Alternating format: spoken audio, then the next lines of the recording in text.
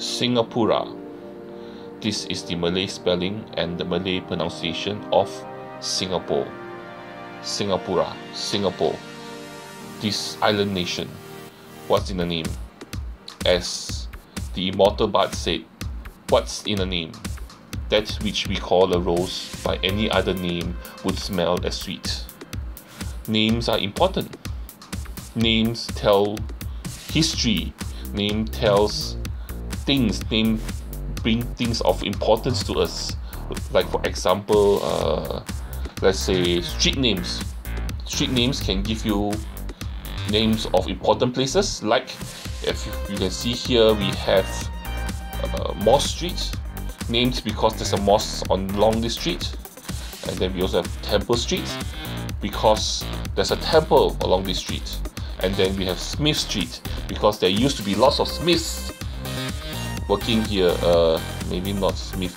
An important smith used to live here or worked here or gave to the country or sacrificed for the country or did important things. You can see many places with names like important people of the past gave their life, donated, did lots of charitable things, and their names are remembered.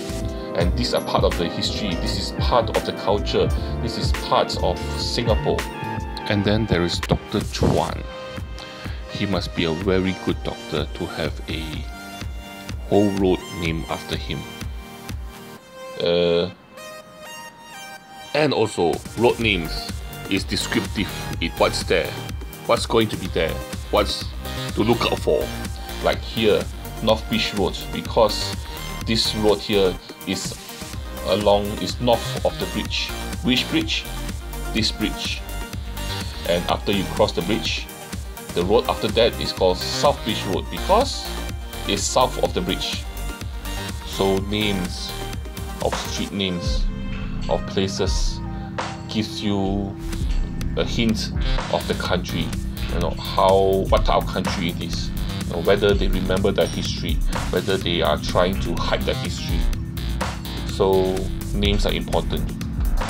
The names of all these places, the name of all the history, the name of all the people, all comes together in a country called Singapore, a country called Singapura.